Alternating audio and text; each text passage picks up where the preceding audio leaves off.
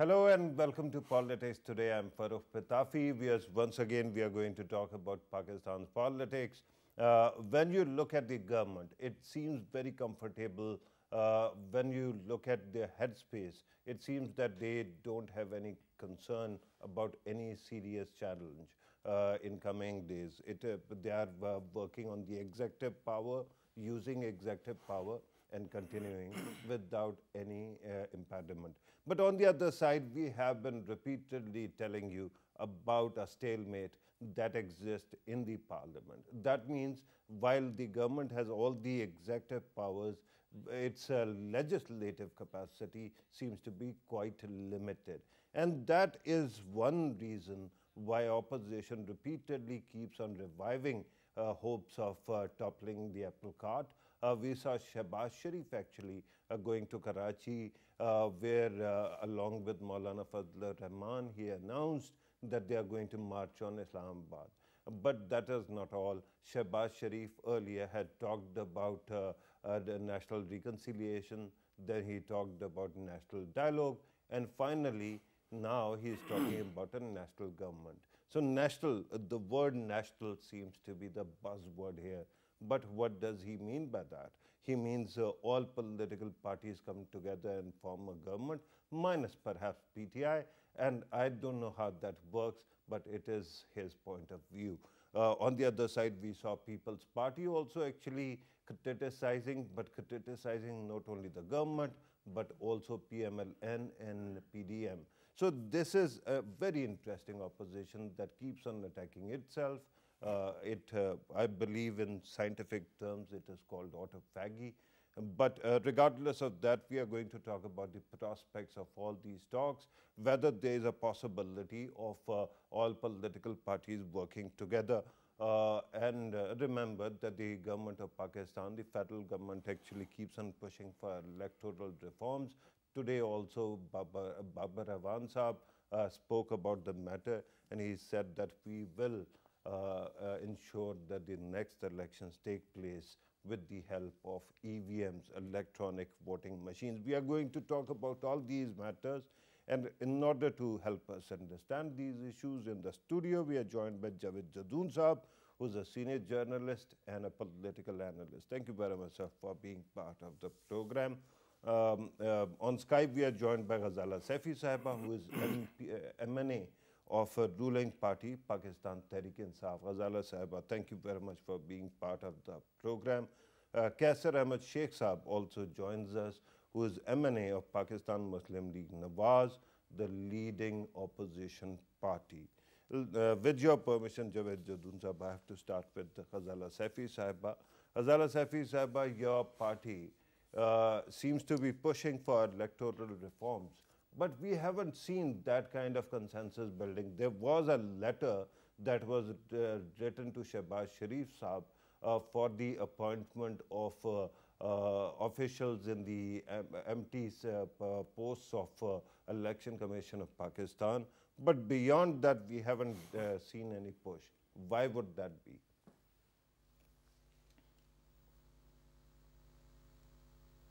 You'll have to unmute your mic, ma'am. I can't hear you. Thank you, Dr. Pitafi, for calling me in this program. And we have talked about electoral reforms in the parliament, otherwise in press conferences, in TV talk shows, and many a times with the opposition group of people as well. You see, it has to be done because, and it can't be done in one way. We cannot have just PTI's decision on it. We want the consent of the opposition parties also, because the electoral reforms are inevitable and we need to have them before the next elections, which are not very far off.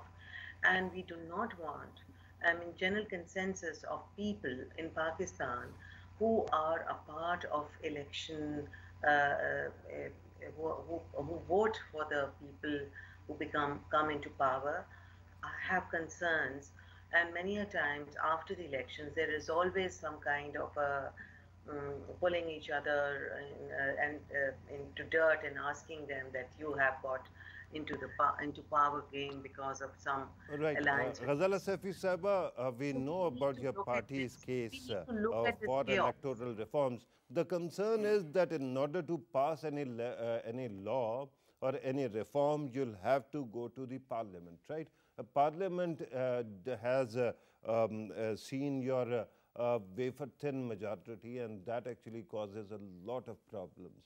Why are you not approaching the opposition for this work? And if you are approaching the opposition, why is it not cooperating?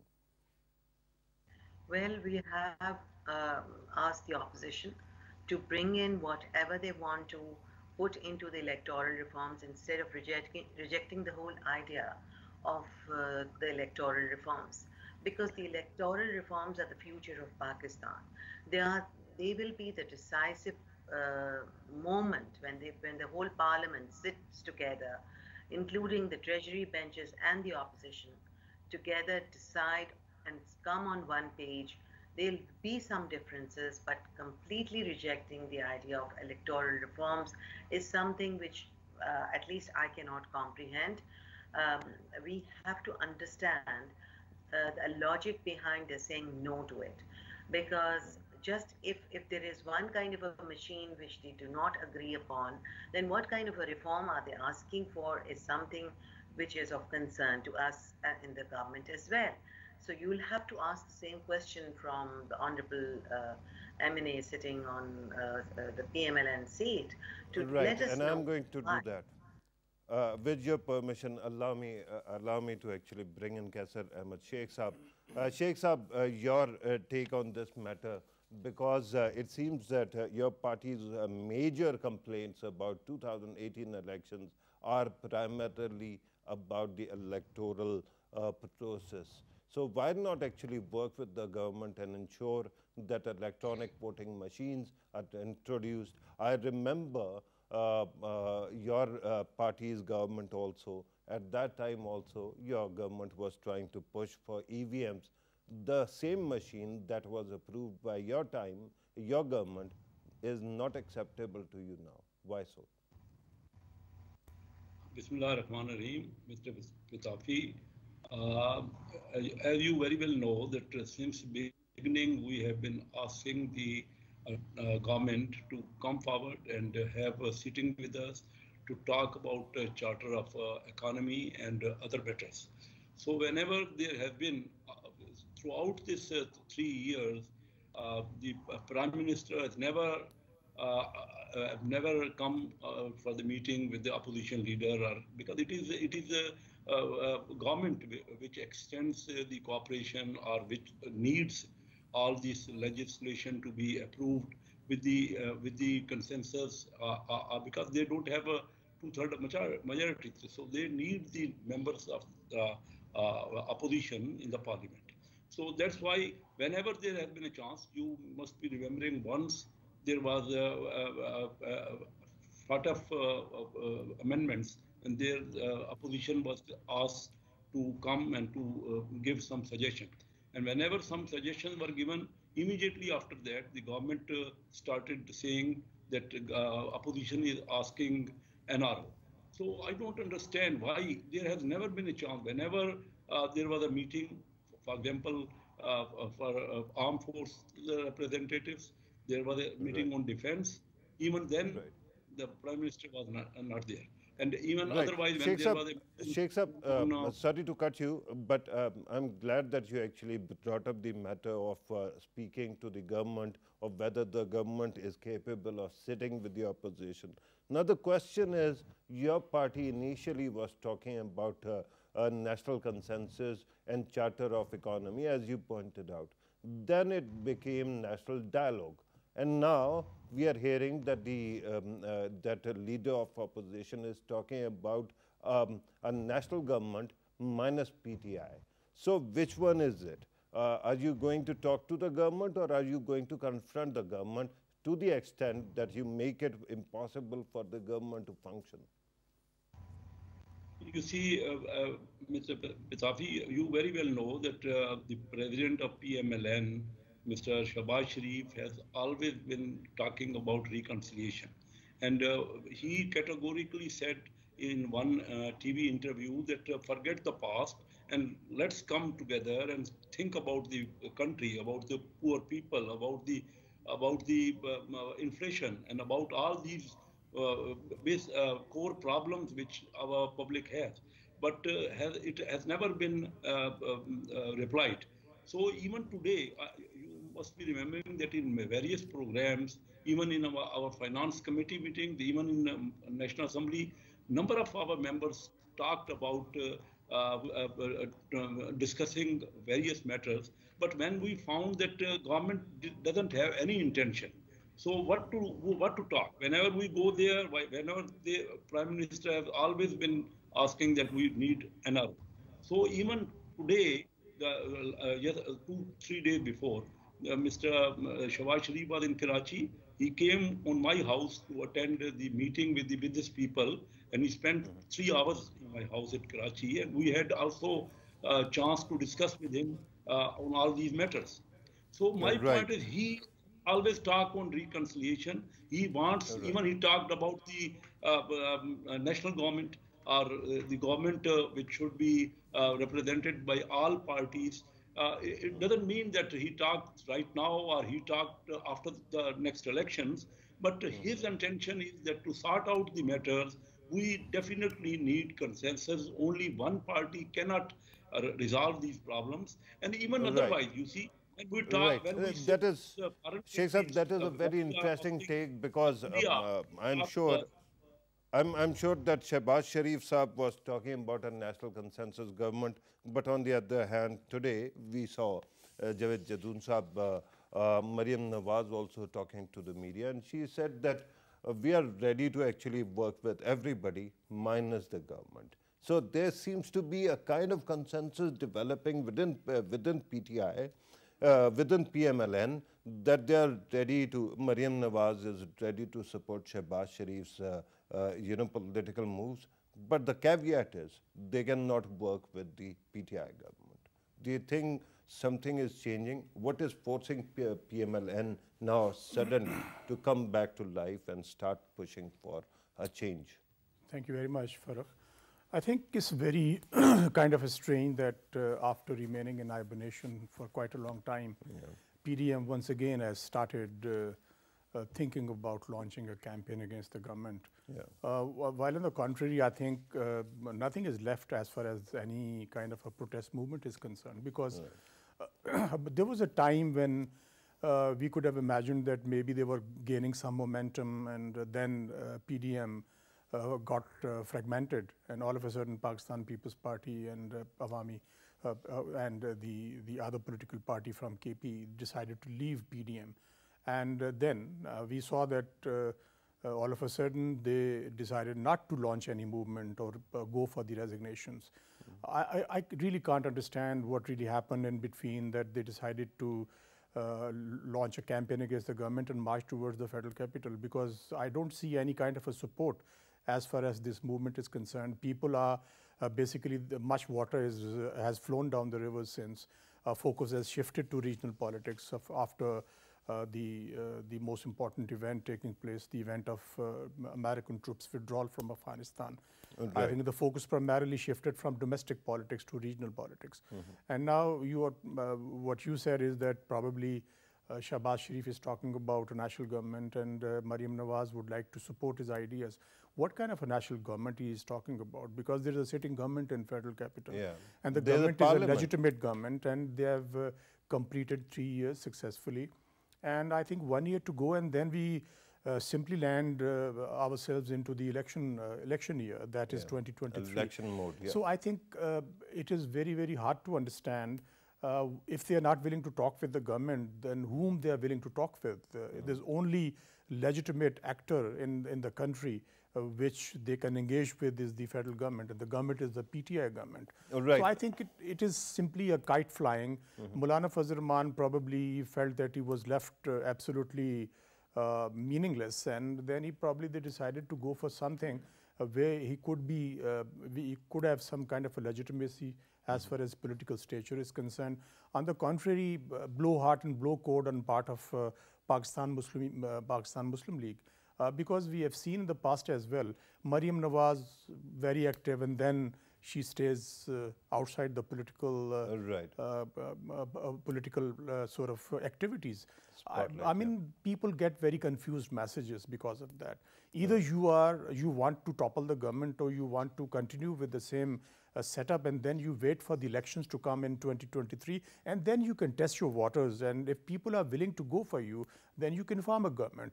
I think it is kind of a conspiratorial thinking on part of PMLN that maybe a national government comprising what?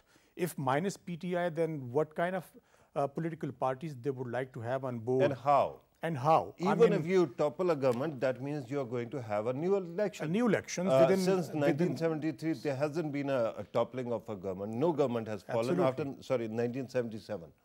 So unless there is extra constitutional intervention, which I don't see happening in Pakistan.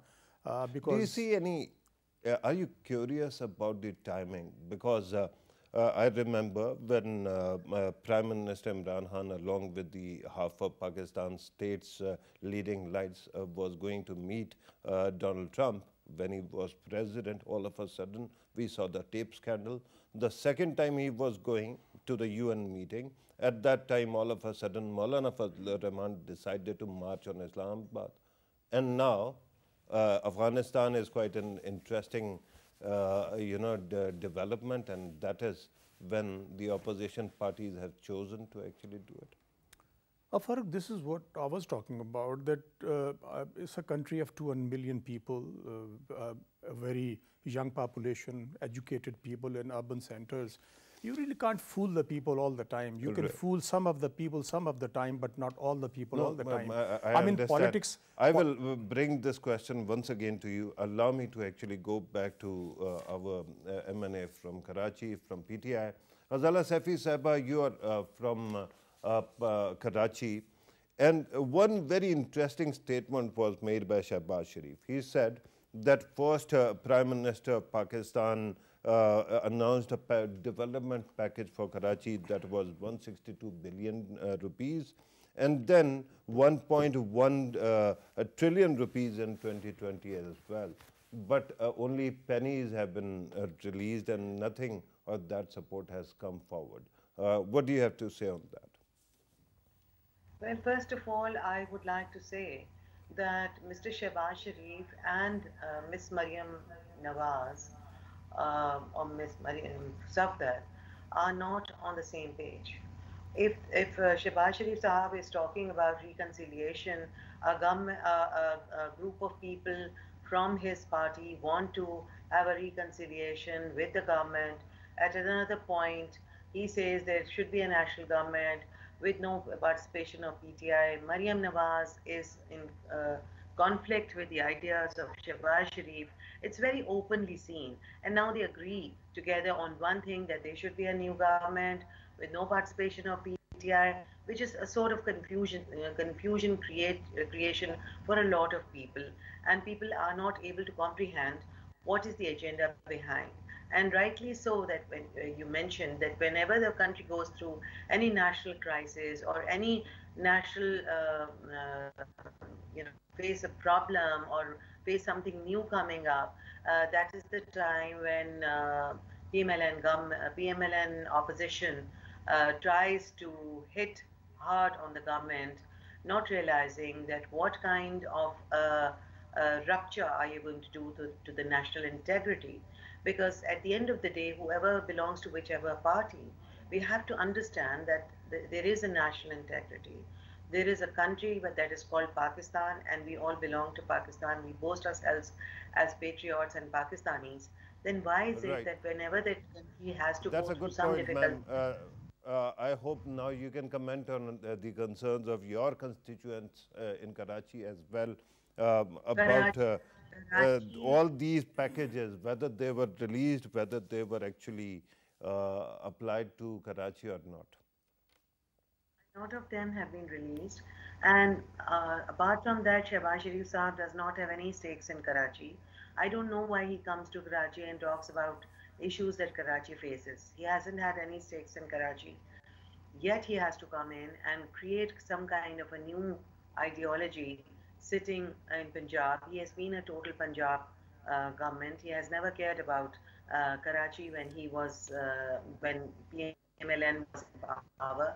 Karachi was completely neglected then, and Prime Minister Imran Khan has looked into the matter and has tried to improvise the situation of Karachiites and the common man of Karachi to give them some kind of, by getting them clean water, facilitating them with the better opportunities of communication and commuting through green buses. So all that is coming up.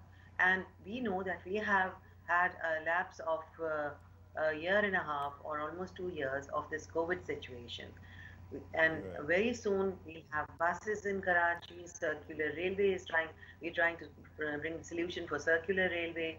All sorts of transportation has to come to the people of Karachi so that people who work from 9 to 5 or 9 to 8 do not have no facility. Instead, they have better facilities in the city. A lot of funds have come in. A lot of them are coming in. There is a division of funds between the parties who are allies, those who are the MNAs and MPAs.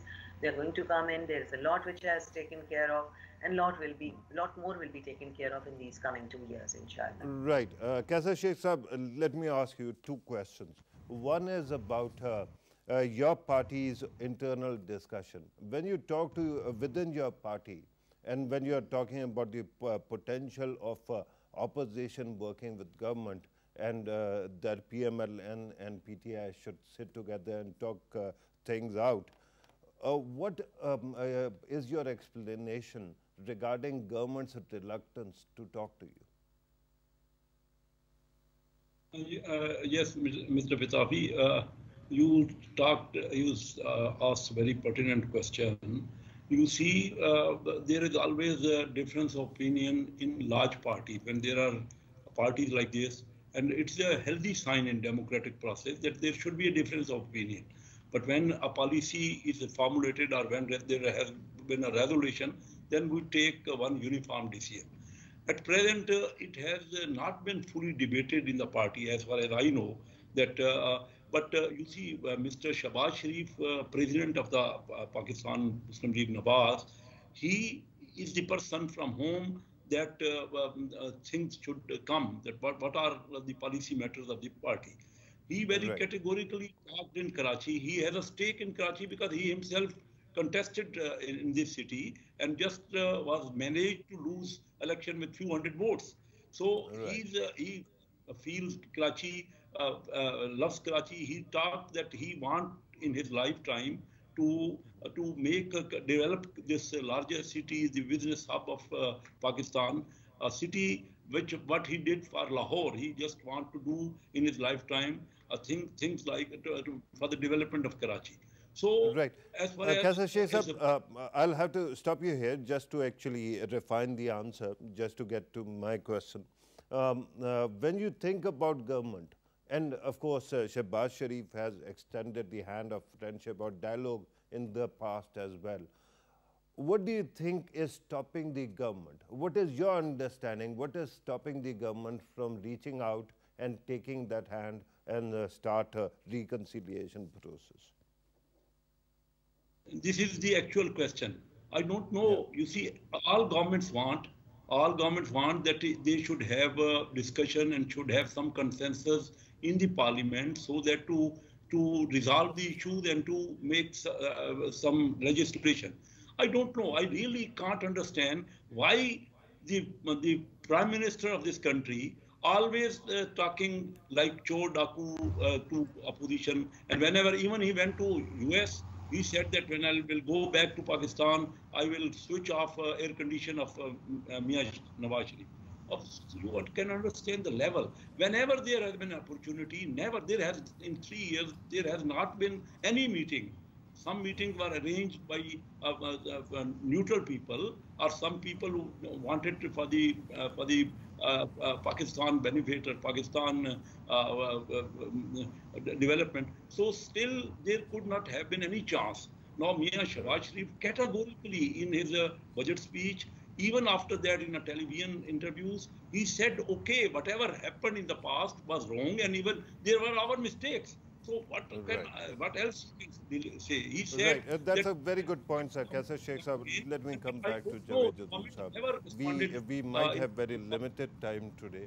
Let me very quickly ask you, it is quite evident that you don't approve of politics of confrontation at this moment. So why is it that the government and opposition cannot sit together and sort these things out? I think the one reason is that there is a certain amount of mistrust between the two. Okay. Pakistan Muslim League N believes that they are not going to have a fair deal as far as the coming elections are concerned. They have been expressing their doubts over the intentions of the PTI government. While on the contrary, PTI believes that their main agenda and their main drive against corruption is probably really hurting Pakistan Muslim League N, and they continue to hold the sway over the voters in Punjab.